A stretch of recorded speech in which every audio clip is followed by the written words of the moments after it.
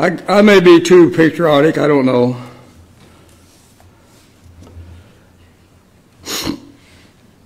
I just get emotional when it comes to my country, what's happening to it, the forces trying to destroy it.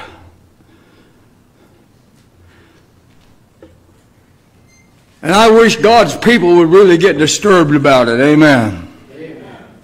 Take your Bibles this morning and open them up to Deuteronomy chapter 4. Deuteronomy chapter 4.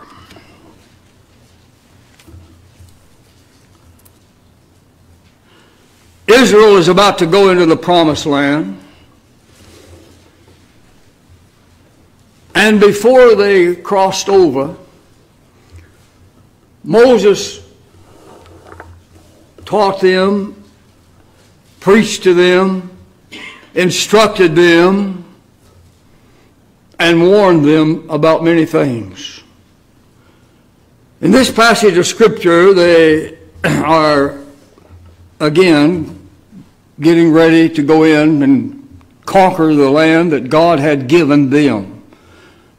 I may say some things this morning that will get us thrown off of the internet, but that's okay. Amen. I'm not going to let that thing restrict. That's not going to restrict what I preach. Can I have an amen? No. And the promised land belongs to Israel. Let me just say that right now. God gave it to them. It's theirs. And they have a right to it. Amen. So here's what Moses was saying to them just before they were getting ready to go in. Look what he says in verse 7. For what nation is there so great, who hath God so nigh unto them, as the Lord our God is in all things that we call upon him for? And what nation is there so great, that hath statutes and judgments, so righteous as all this law which I set before you? Moses was saying unto them, you're going in and you're going to establish a nation. And it's not going to be another nation like it. It's going to be a great nation, populated by a great people, because they were serving a great God. Amen. Amen. But notice then what he says in verse 9. Only take heed to thyself and keep thy soul diligently, lest thou forget the things which thine eyes have seen, and lest they depart from thine heart all the days of thy life. But teach them thy sons and thy sons' sons. Moses said, you're going to be a great nation. You have a great God that's going to bless you and watch over you and protect you. But when you get into the land, don't forget what God's done for you. I don't know about you, but every time I read this passage of Scripture, I see America described to a T. Discounting Israel, I think I can say without apology this morning, America has been the greatest nation on earth. But God warned Israel, I want to read it again. Take heed to thyself and keep thy soul diligently, verse 9, lest thou forget the things which thine eyes have seen, and lest they depart from thy heart all the days of thy life. But teach them thy sons and thy sons' sons. The reason we're in the mess we're in this morning in America is we have done exactly what Moses warned Israel about. We have forgotten. We not only have forgotten what a great country we are, we not only have forgotten what a great God we serve, but I believe this, we've forgotten to pass on to the next generation what God would have us to pass on. Amen. So I want to begin this morning by saying these words. I am an American. I love America. And I thank God each day that I was born in America. And on this day that our nation has set aside as a national day of the year, whereby we stop and pay homage and tribute and honor to those who sacrificed their lives to give us the privilege of being here this morning, I want to express to them, first of all, this morning, my deepest gratitude and appreciation. I don't know about you this morning, but I thank God somebody was willing to go and do and die that I might have what I have today. I cannot personally thank those that have already given their lives. But we've got young men and women right now, this moment, who are serving our country. And they also, if the call were to come, they would give their lives as well. And I want to thank them for that. Amen.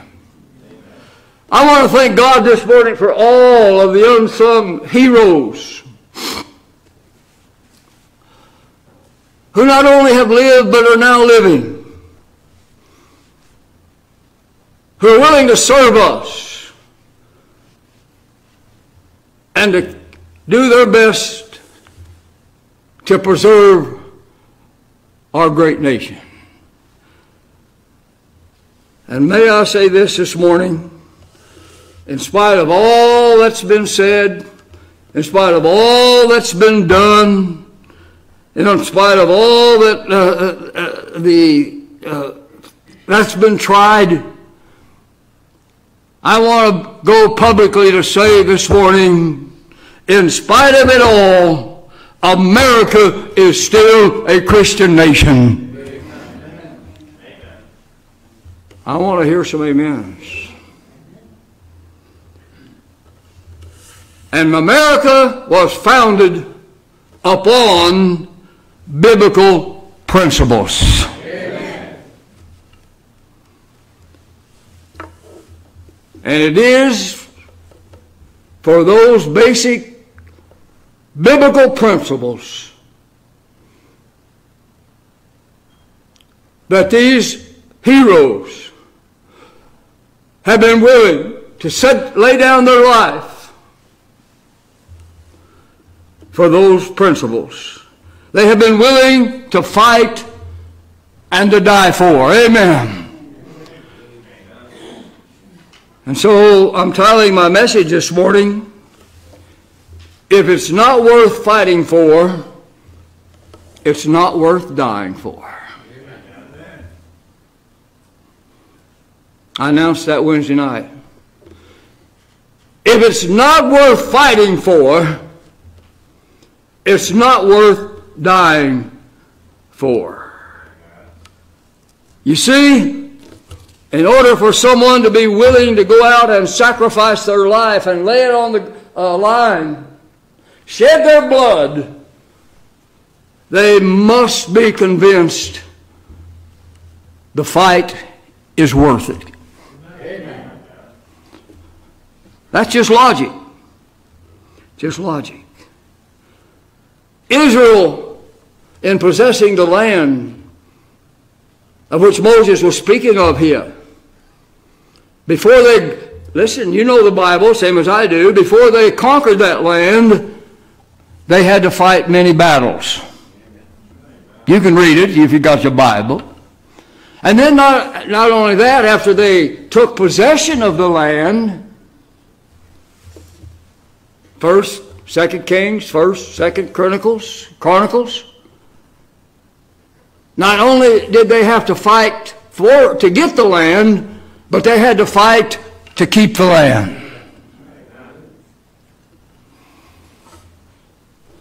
All of their battles is recorded in the Word of God in order that they might enjoy the land that God had given them. Hear me, church, they had to fight for it. Not only did they have to fight for it, but they had to die for it as well. And so I say again, if it's not worth fighting for, it's not worth dying for.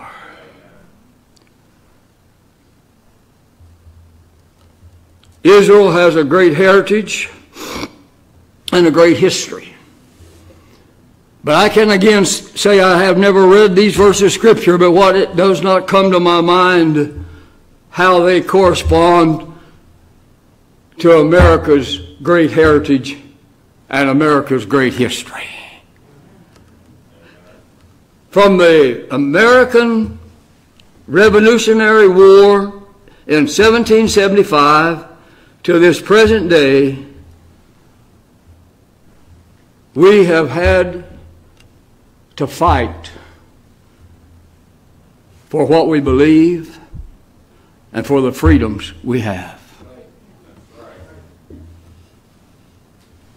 And each, in fact, I jotted down here, America has engaged in 5 major wars, costing thousands of lives from that Revolutionary War, or you might call the War of Independence. And each one in all those wars were willing to lay down their life and willing to die. Why? Because they thought America was worth dying for.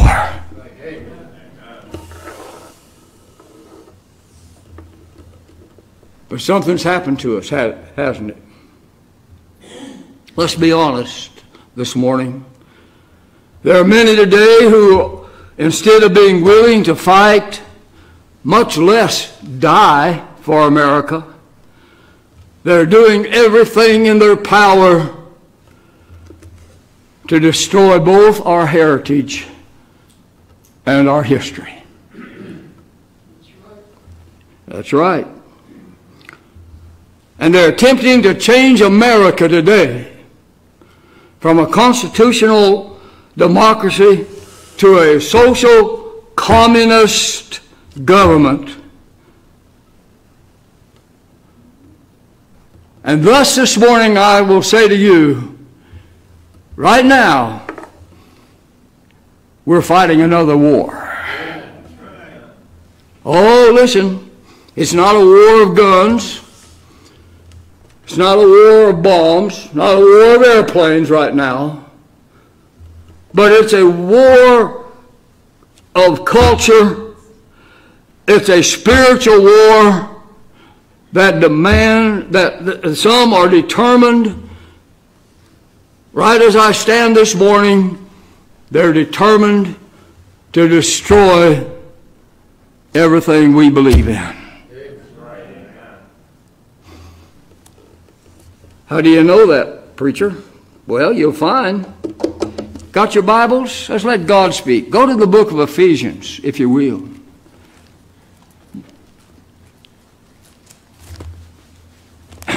Paul wrote in the book of Ephesians, this is what was going to happen. That there is a war going on. It's a spiritual war, I understand that. But it's just as real as if we were fighting in the trenches somewhere. Here's what Paul writes in Ephesians chapter 6.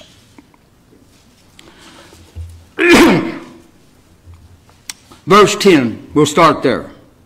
Finally, my brethren, be strong in the Lord and in the power of his might. Put on the whole armor of God, that you might be able to stand against the wiles of the devil. We're not adorning a military uniform this morning, but look what it says. For we wrestle, verse 12, for we wrestle not against flesh and blood. We're not in an actual conflict right now, but against principalities, against powers, against the rulers of the darkness of this world, against spiritual wickedness in high places. Oh, church, let me say to you this morning, this war is going on at this moment. Amen.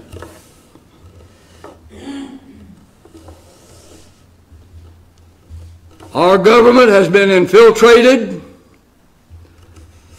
by all manner of wickedness and ungodliness and unrighteousness. And it seems like this morning so few care enough to fight for it.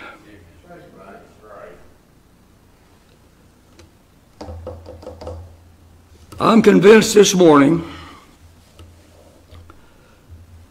there are four major things that are worth fighting for as Americans, as Christians, as a church. And yes, worth dying for if need be. And it might come to that. It might. But I, for one, as an American, I'm going to stand and fight against these four things as long as I have breath in my body. These four things are being attacked.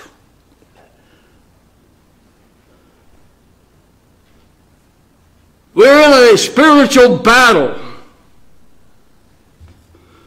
And if we lose any of these four things, we're going to lose this war, sure as I'm standing here and you're sitting there.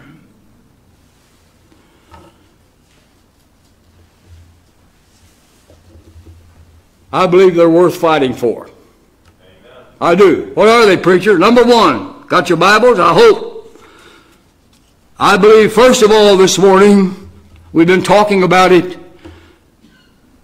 but for the sake of the message, to get a little more in depth, I believe, first of all, this morning, our freedoms are worth fighting for. Can I have an amen? I would say to anyone, everywhere, here in this church, if you don't believe that, we'll do our best to buy you a ticket and send you somewhere where you need to go.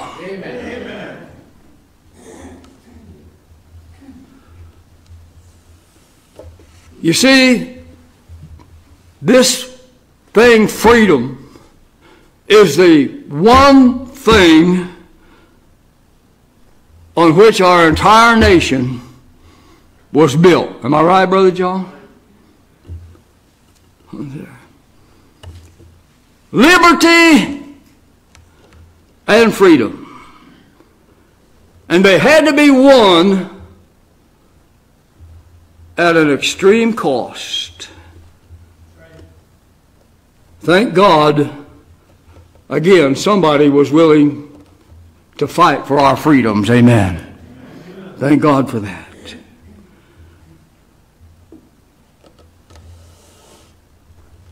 But today, these freedoms that somebody died for, hear me, these freedoms are slowly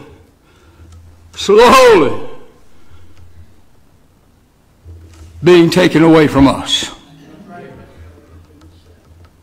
Oh, they're not doing it with the bombs. They're not doing it with the guns. They're not doing it with the airplanes. How are they doing it, preacher? They're doing it by passing laws and legislation that slowly take away every freedom we have. And it seems again that no one, very few, are concerned enough to get in the fight to defend it. Listen to me, every inch of freedom that you surrender brings us closer to a police state.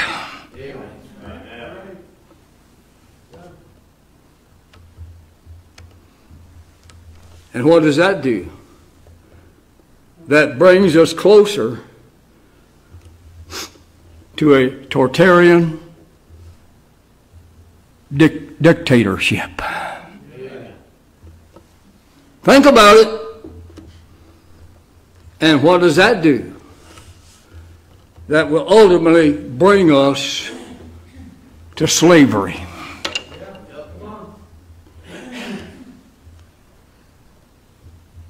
And nowhere has this been more evident. Now I'm going to get down where the rubber hits the road. Nowhere has this been more evident than in this present so-called crisis.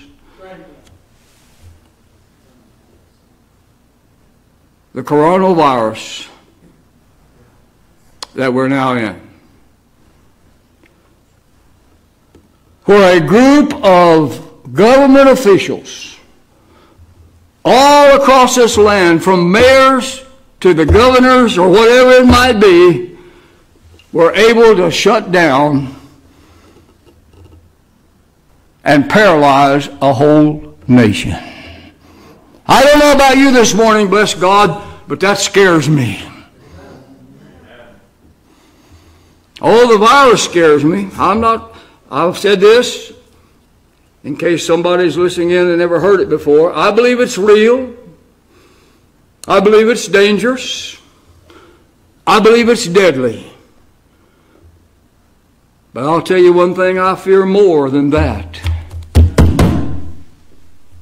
I fear what they've done with it to scare people.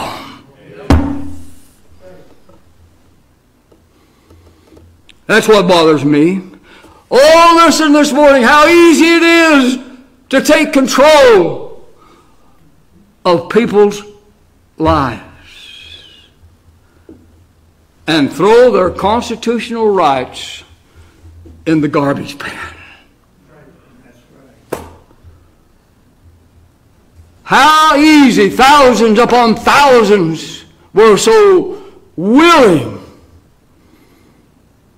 They almost ran to give up their freedoms. Oh, how fragile. This ought to make you think how fragile our freedoms really are. One of the founding fathers said this. I don't know exactly who said it. One of the fathers did. If we do not value our freedoms enough to preserve and fight for them, we don't deserve them.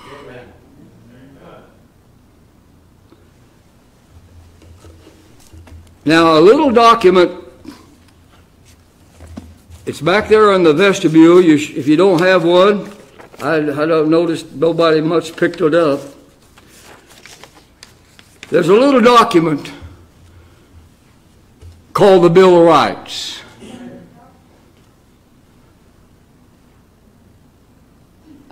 I'm not going to take a toll this morning, but it'd be amazing how few people have ever read this document. This document was amended into our Constitution.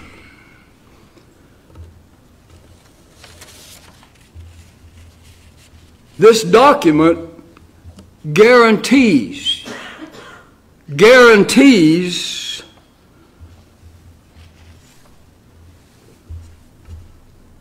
the freedoms we claim to have.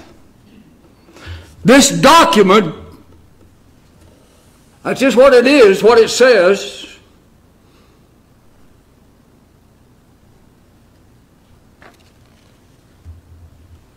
It was the amendment to the Constitution, and this document guarantees us 5 basic rights that no government has a right to take away from us.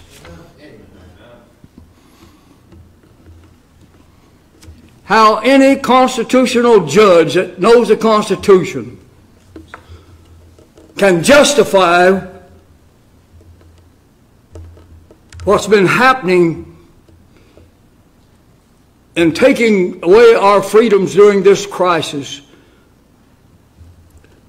is absolutely ignorant of the law, or he just doesn't care about the law. Amen. I'm not going to go through all of them, but there's some here there's some here that's in especially danger this morning of us losing. Amendment number 1, the 5 freedoms. Amendment number 1. Congress shall make no law. No means no. Amen? Amen. Congress shall make no law respecting an establishment of religion or prohibiting the free exercise thereof. Amen. You tell me that on my constitutional rights, they have a right to come in and tell us whether we can have church or not. They do not. They do not. Amen. Amen. Now they can suggest that we shut down for the sake of others. They can say we would recommend that you would do this for the health of people. They would say we would prefer that you do this. It's what you ought to do morally, and I believe that. But they have no right for anything to shut down the churches in America. Amen. There it is. The Second Amendment. A well-regulated militia being necessary to the security of a free state. The right of the people to keep and bear arms shall not be infringed.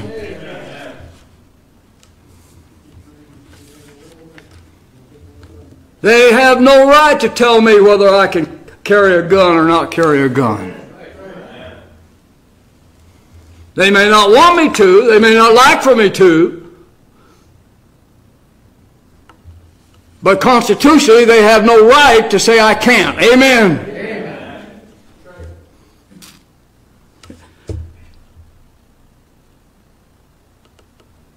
Oh, it's unbelievable.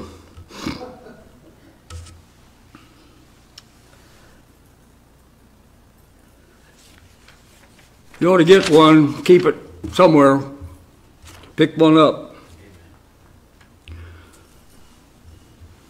Oh, listen, folks.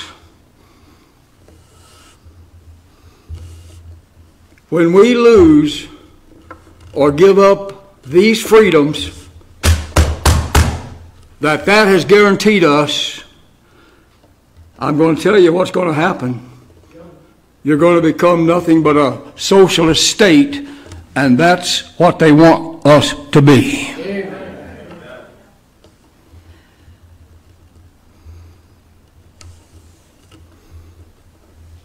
But I say, my freedom is worth fighting for. Amen.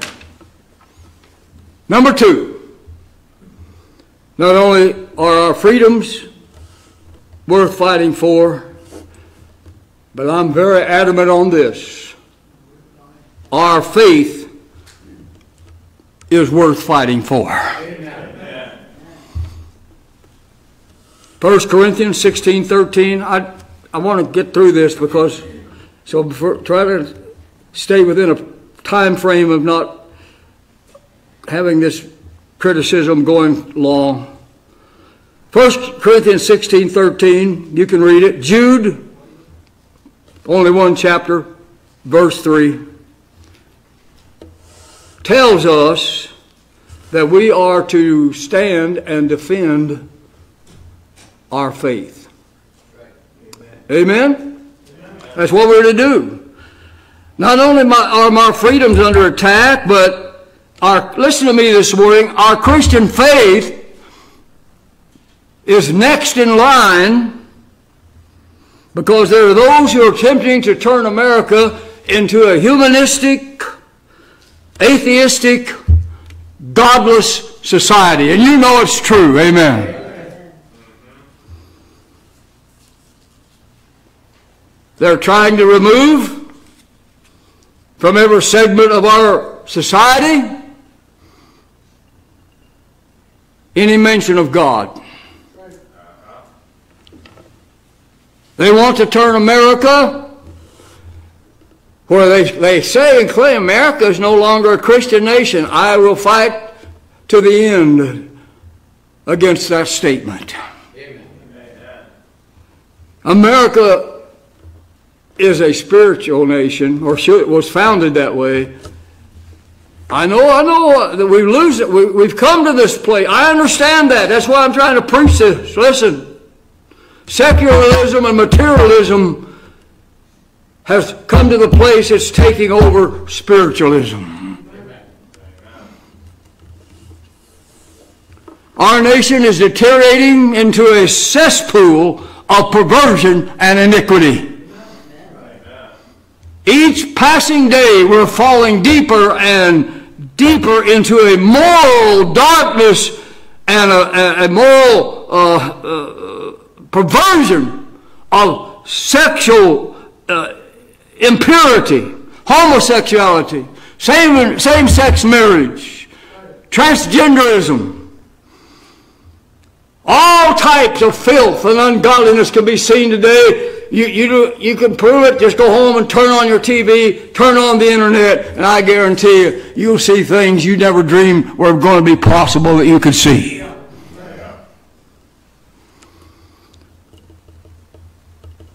Families are fragmented. Christians are mocked and ridiculed. The Bible is laughed at. Churches are deemed no longer essential. That's what they tell them to close them up. They're not essential. Well, if I'm looking at most crowds, I'm not talking about the ones now that we've gone through this. Most churches across America, many of them, if not almost empty, they're on the way to being almost empty. Our faith in Jesus Christ as the only Son of God, and we preach that He is absolutely and totally the only means of salvation. They despise that doctrine. And they're trying to shut us up. Political correctness, hate speech, and all of this other garbage they're trying to use to silence God's people. Amen.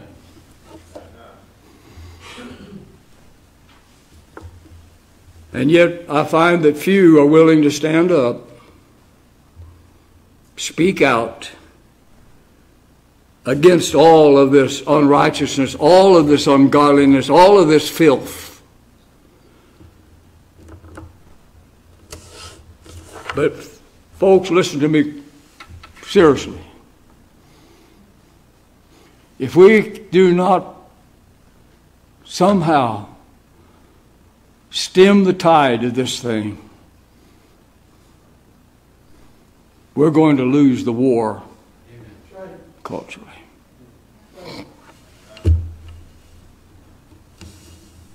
Hey, I'm not against them. If they want to be a homosexual. I'm not against that. And that's their choice. But bless God, I have a privilege to preach God's Word and what God says about it. Amen. Amen. And I have a right not to have that immoral lifestyle forced down my throat. Can I have an amen? Our faith is worth fighting for. Amen. Amen. I'm going to stand on it. Thirdly,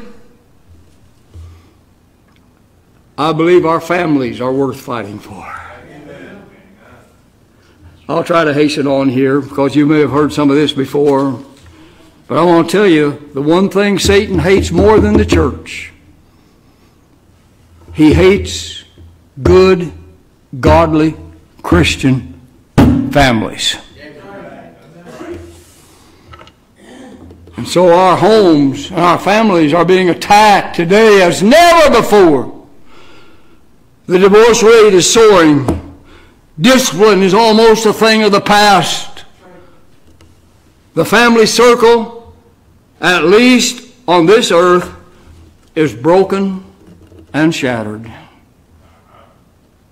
Dr. John R. Rice said this in a message he preached, and this was preached probably 25 years ago. He says this: lawlessness begins in the home. Child delinquency begins in the home. Children who are taught to respect honor and obey authority do not turn out to be criminals. Right. Listen to me, folks. It's from the home that comes our spiritual and political leaders. They have to come somewhere. They were a product of somebody's home somewhere. It's been said parents who laugh at the Bible may have influenced their children toward atheism. Parents who ridicule the moral teaching of the Bible may have pointed their children to a life of sin. Parents who fail to take their children to church regularly may have set the example that God is not important.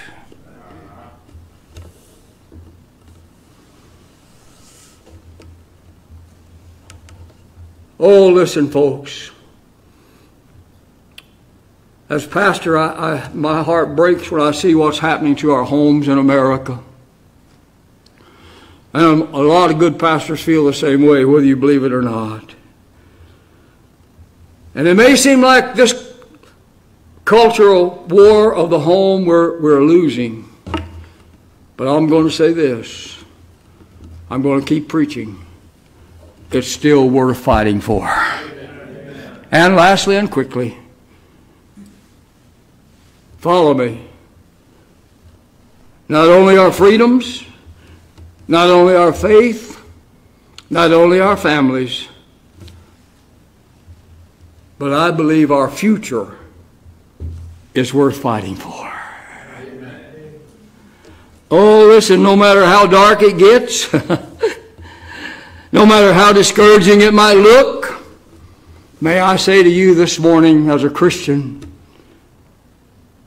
don't give up. America is still worth fighting for. Amen. And there are still multitudes of thousands of godly, born-again Christian men and women who still believe the values on which this country was founded.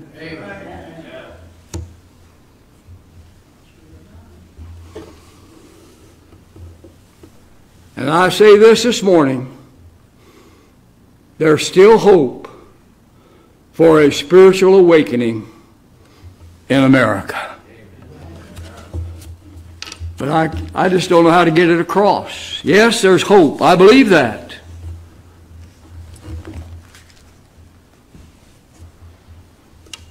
I lose the power when I get away from this. But listen to me. There is hope.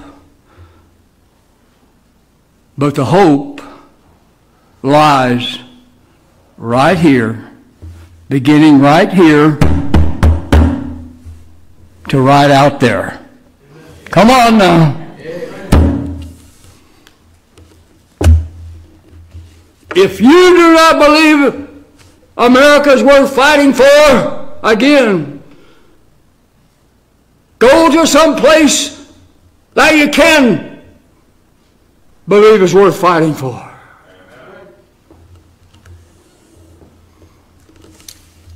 I'm going to fight till the last dog falls.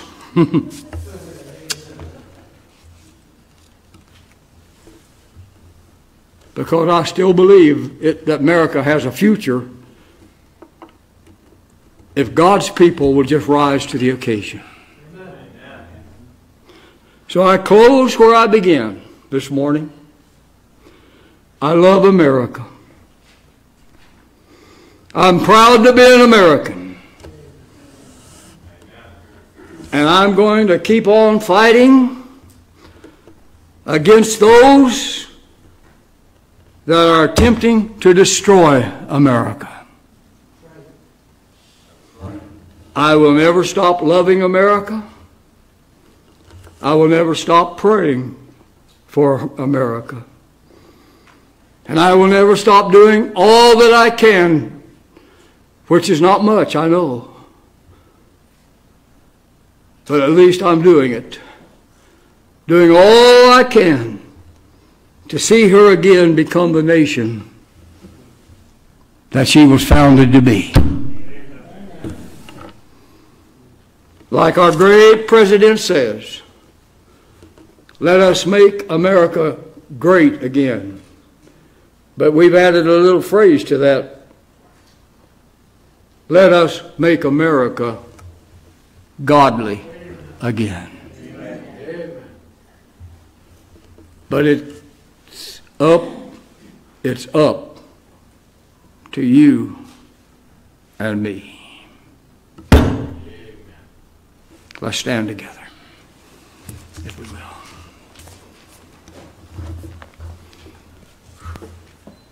If we lose this fight, I'm going to go down fighting.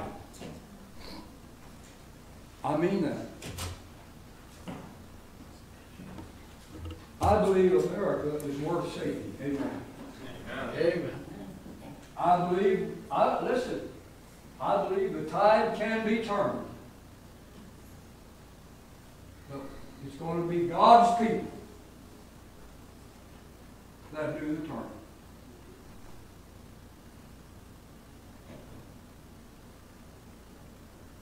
Only you right now before God know whether or not God can count on you.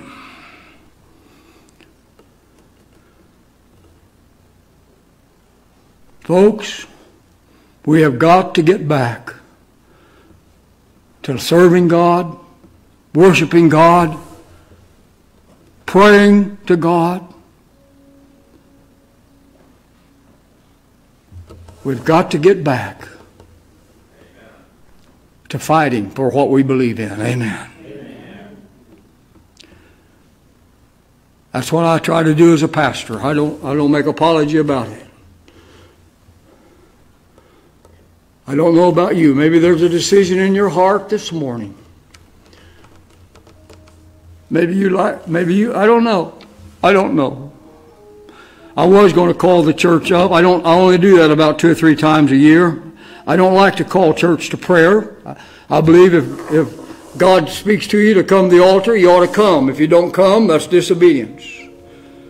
I shouldn't have to stand up here and beg people to come to the altar.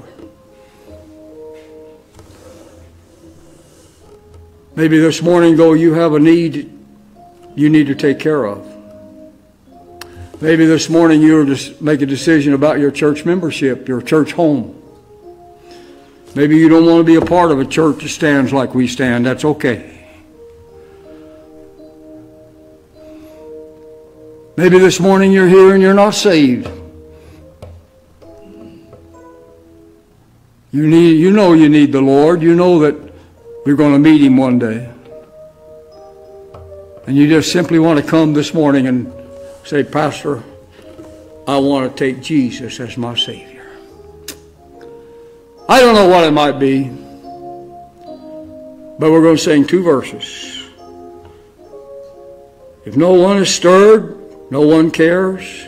Come on, Brother Tim. If no one cares, that's okay. I'm not going to quit. If everybody else doesn't bother them, that's okay. It bothers me that it doesn't bother them, but I'm not going to quit because of it.